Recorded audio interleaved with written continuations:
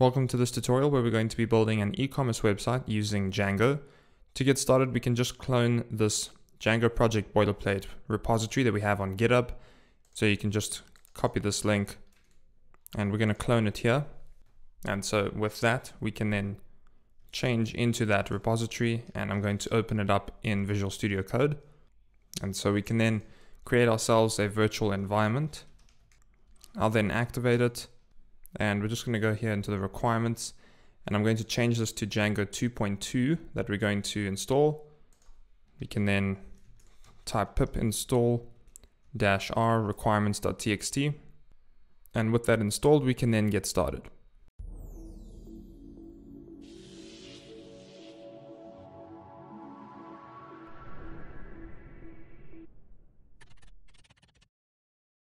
Hey everyone, before we jump into this, if you're interested in becoming a better Django developer, then check out justdjango.com, enroll, and you'll get access to exclusive video courses every month on Python, JavaScript, and React, with a specific focus on, obviously, Django. The link is in the description below. So now that everything is installed, we can make use of this management command that we have in our core app, and that's the rename command, which allows us to rename the project. So all we need to do is just call Python manage.py rename, and I'm going to call mine DJ Ecommerce. And now you can see it's been renamed to DJ Ecommerce, and there it is. And let's try and run the server, and there we go. We can see we have two unapplied migrations, and that's because of moving over to Django 2.2, so we can run Python manage.py migrate. And there we go. Now we can run the server again, and cool. And we can go and open this up in the browser as well. And okay, we get this no such file, which is static in env. That's a directory that we just need to create for our static files. So we'll just create it there. And if we try it again, now we're just getting the generic 404, which is fine because we don't actually have any URLs. And so before we start coding, I'm just going to say that this tutorial is not for absolute beginners. If you haven't worked with Django before, then rather watch some of the other tutorials on this channel before you jump into this. And it is assumed that you have an understanding of HTML, CSS, JavaScript, and Django as well. So if you are not that comfortable with all of those concepts, then this is going to be difficult. And we're also assuming that you've seen some of the other tutorials on this channel where we've covered things like authentication. And so if you are not familiar with any of that, then again, rather watch some of the other tutorials before you look at this, because the pace will be quite fast then. And otherwise, if you're comfortable with all of that, then we can actually get started here. So let's go and search for Django Auth, because that's what we're going to use for authentication. So we'll just go to the read the docs, and we just need to install the package. So let's come here, we'll stop the server, and just type pip install Django Auth.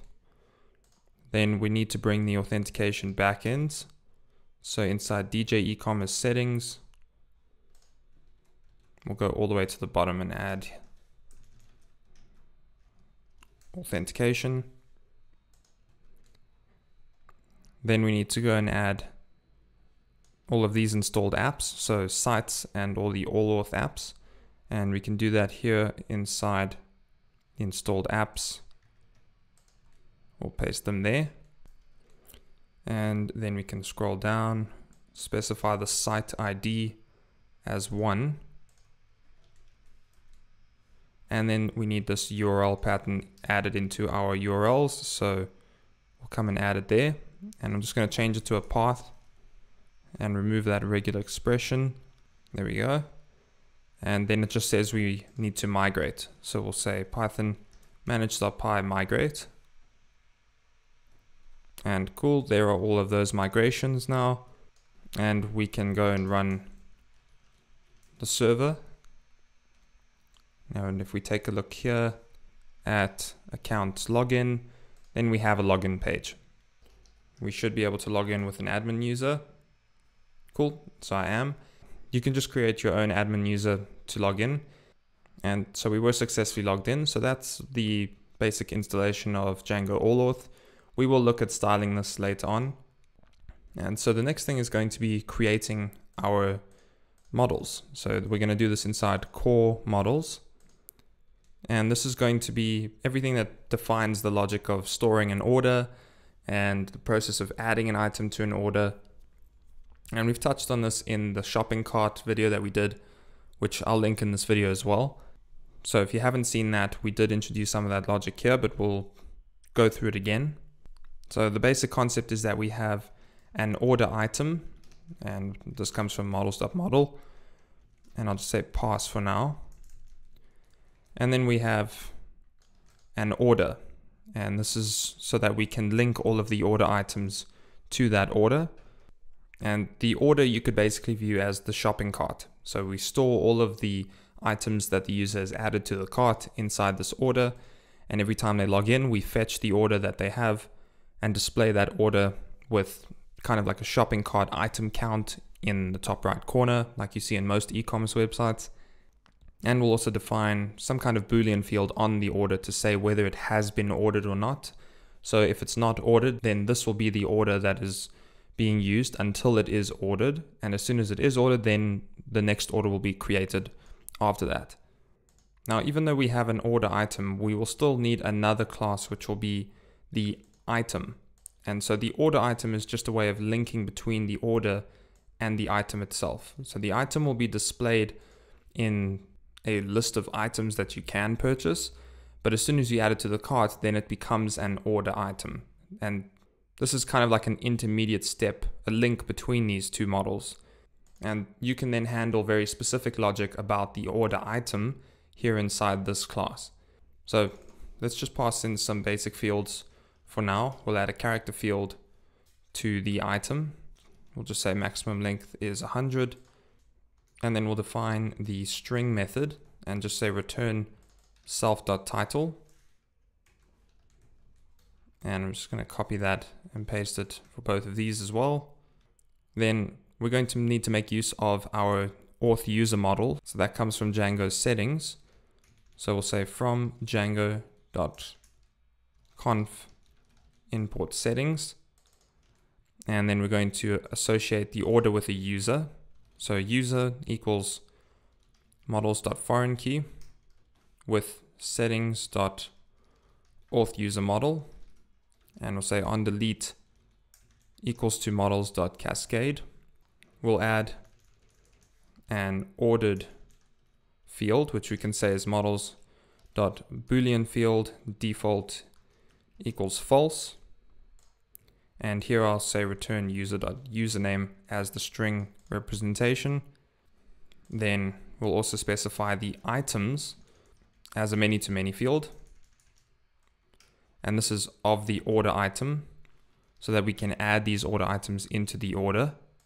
And then we can also add something like a start date.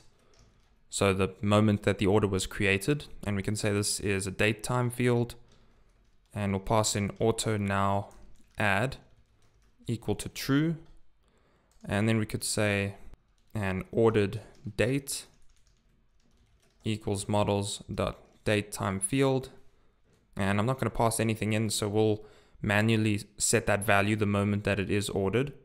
And then here in the order item, we can link that to this item model. So we'll say the item equals models.foreign key with the item.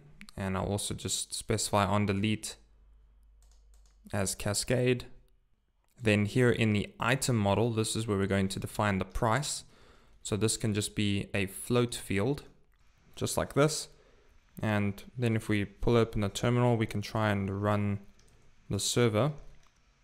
Cool, so that's still working. We can then try and make these migrations. So let's run make migrations.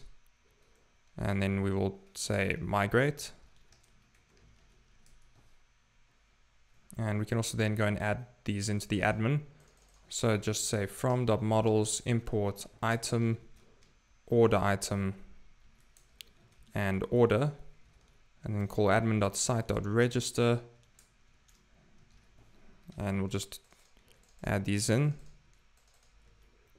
And so now we can go into the views and just create some basic views here.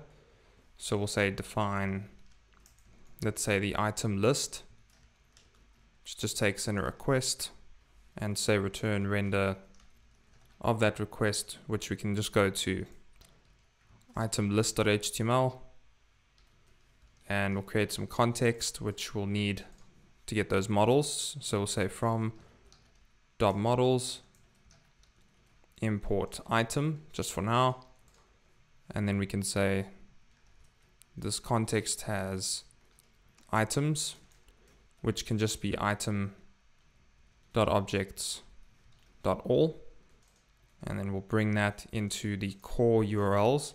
So we'll say urls.py there.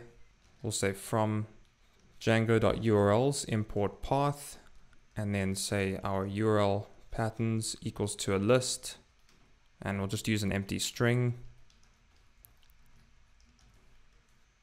and then just say from.views import item list, and then we can go into the DJ Ecommerce URLs, and we're already importing include, so we'll create another path that just goes to an empty string and say include core.urls, and I'll also specify a namespace as core, and then if we say run the server, it says we need an app name. So here in core URLs, just say app name equals core. There we go. Then we can just go into the templates, and I'll create item list.html. We'll say that it extends from base.html, and then we'll create a block content. And inside here, we can just say, here is the list of items, and say for item in items, then end for, and I'll just say item like this. And so now if we go to that base URL, we at least get that rendering out, but we can also then go into the admin, and we'll just create some items. There we go, and there we can see them coming through. Okay, cool. So everything is working so far. And now what I'm going to do is go and grab a template, which is the MD Bootstrap e-commerce template. So you can go to mdbootstrap.com/freebies/jquery/ecommerce, and I'll also link this in the description. And here you can download this for free, which we're going to use in our project. It has an MIT license, so we're going to make use of this. And so that's just because, one, we don't want to spend time designing, because that's not the point of Django. And two, it'll look a lot nicer, and everyone likes to work with something that looks nicer. So you can go and download this for free. I already have it, so I'm going to bring it into this project now. Okay, so there we can see the project. And basically we want to take all of these static files, bring them into our static in env folder, and then everything else we can bring into the templates. And I'm pretty much going to delete everything else that's not an HTML page. So let's just grab all of those folders, bring them into static. So there they are. And then the checkout homepage, product page, I'm just going to bring into the templates, and then we can get rid of that. And so if we take a look at the home page, this is basically what our base.html needs to make use of. So what I'm going to do is just go to the view here and change this to homepage.html. And then if we go back here and refresh this, we're not going to get any styling, sure. So let's go back. And what I'm going to do is just add in the static reference here. So just start by saying load static, and then in these hrefs and in all of these scripts here as well, and then all the images, we'll go and add that static command. So for example, static like this. Okay, let's try this again. And this is what it looks like. Cool. And what's nice about this as well is that we get a little bit of guidance as to what we need to make work. And if you've watched the tutorial series on how to build any blog with Django, then this is the same kind of concept. Once you've been given a template, you just figure out what needs to be rendered and what kind of data needs to come through. So immediately just looking at some of these items, you've got a category, sportwear, you've got a title, gray blouse, you've got a kind of tag here, so best seller, and you've got the price, and that blue as well. If we inspect that, you can see it says primary color, that's why it's blue. So we could define also a label color, and that way then you can specify that in the model so that when you create the item, then you could output whether it's the primary color or it's the secondary color, etc. So that's some of the fields that we could then define on this model, the item model. And we also see some pagination here. And if we scroll up, you've got some kind of filters that you could filter by category, a search bar, and you've got a cart item count. So what I'm going to do to end off this video, what I'm going to do is in these files, the checkout page and the product page, I'm going to make them extend from a base.html. And the base.html is basically going to be kind of what we have right now. It's just going to be the blocks, and it's just going to make use of all the scripts and the links that we have here in this head. And so I'll show what this looks like when that's done. Okay, so now I've finished the templates, and this is what it looks like as per usual. We can go to the checkout page, and this is what it looks like when you check out. And this is what it looks like on kind of like a product detail page, I would assume. So now that we at least have something that we can work with, in the next one we can start with the logic of adding to the cart and removing items from the cart and that whole checkout process. So if you've enjoyed this video, then make sure to leave a comment down below and let us know what you thought. Otherwise, thanks for watching. Don't forget to subscribe, and we'll see you in the next one.